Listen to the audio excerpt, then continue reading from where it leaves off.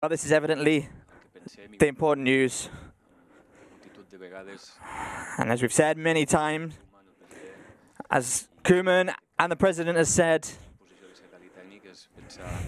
and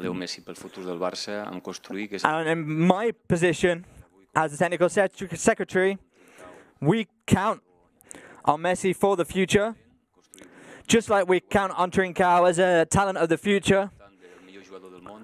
And we hope that he'll play alongside the greatest player in the history, the greatest player in the world.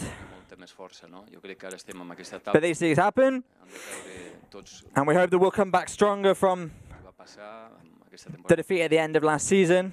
What's happened has happened, and our idea is to build a team around the most important player in the world.